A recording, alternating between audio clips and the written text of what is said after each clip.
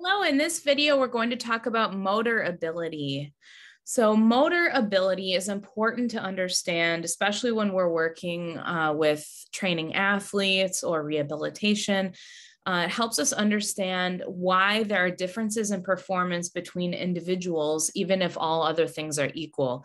So if training and experience and education and all those different things are equal, we'll still see differences in performance, and that comes down to motor ability. So it gives us a basis for interpreting assessments when we assess performance. It helps develop methods to improve performance and to acquire new skills. And ability also influences the way that people learn and perform new skills. So it's really helpful to understand motor ability and how they're developed and how they're different so that we can help improve learning and rehabilitation and so on. So what is ability? So the word ability is used differently in all sorts of different contexts. For our purposes here in motor control and learning, ability is an individual's relatively enduring trait or capacity that is a determinant of their achievement potential for the performance of a specific skill. Okay, so a motor ability is an ability that is specifically related to performance of a motor skill. So a motor ability is a relatively enduring trait or capacity. So it's sort of something that we have developed. It's an ability that we've developed that sort of is maintained over a period of time. And whether we have that ability or how advanced that ability is going to be a determinant of the potential for performance of a skill that requires that ability. Motor ability is also sometimes referred to as psychomotor ability or perceptual motor ability. And in most cases, different authors are referring to the same thing. So abilities as individual difference variables. So again, we can have two people that have the same training experience, the same amount of practice, but can have different levels of motor abilities, which makes one person able to achieve a higher level of performance than the other person. So if we understand these individual differences, then we can help to target and improve those specific motor abilities to help kind of even the playing field, so to speak, so that both people could potentially achieve the same level of skill. So there's debate about whether motor abilities are related to each other or whether they're independent. So there are two kind of overarching theories about this, two conflicting theories.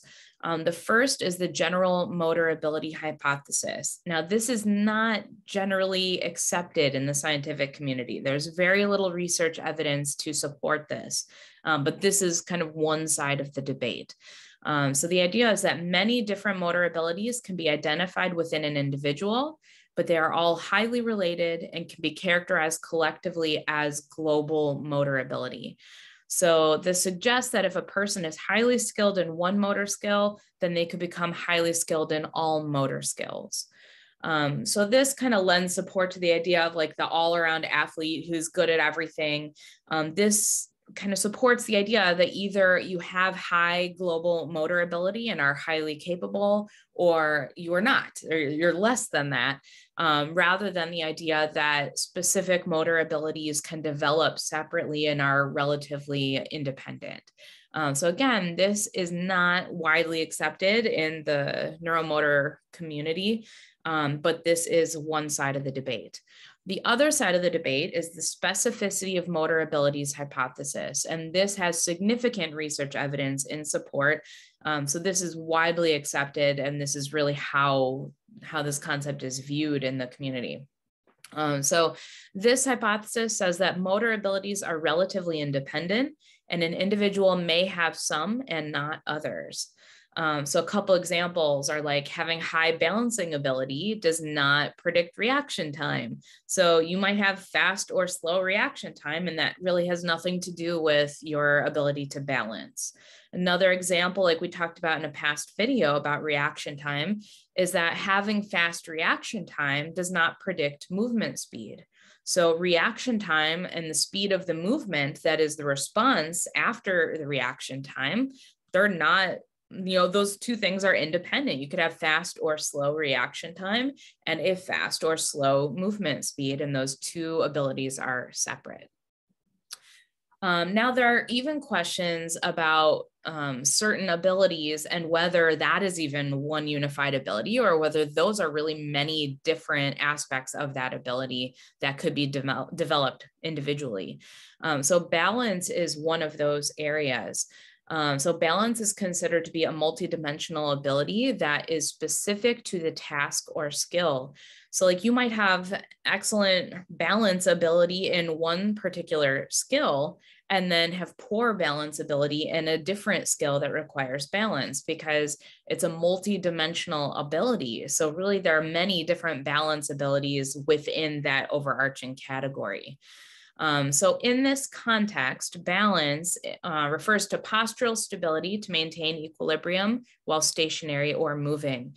It's static balance if you're stationary and dynamic balance if you're in motion. So although what we need to be able to do is similar for static and dynamic balance, they have been demonstrated to be relatively independent. So somebody might have very strong balance ability in static balance and not very good or not very developed ability in dynamic balance or vice versa. So they are relatively independent.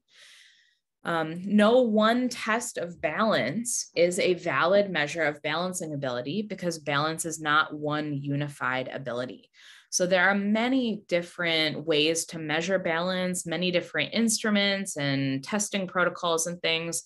And there really aren't any, not one single one that is considered to be a valid test of balance as a whole. So really, if you want to test balance, you need to incorporate multiple instruments or multiple different ways of testing to be as thorough as possible for measuring balance ability. Timing abilities are very similar. Again, it's considered to be sort of a collection of abilities rather than its own discrete ability. So timing is important to successfully complete many different tasks. So that could be timing in movement, timing in interaction with an object in the environment. Timing is really critical in many, many different tasks. So there are different aspects of timing, and we can develop abilities with those different aspects. So external, also called anticipation timing, is precise timing in relation to external objects. So like hitting a baseball, you need to have your timing down and you have to get it right based on when the pitch is thrown and when the pitch is crossing the plate. So you need to be able to anticipate the arrival of the ball and time it perfectly. Internal timing is timing based on our own knowledge of time, like during walking, jogging, or dancing without music. So if there is music, then you are timing the movement to an external stimulus. So that would not be internal timing. But let's just say you're walking or jogging, or you're maybe practicing a dance routine, but without the music. So in that case, you're generating the timing internally. And so that's a very different thing than timing that movement according to your external environment. So again, just like with balance, there's different types of timing abilities, and these all appear to be independent and specific to the task.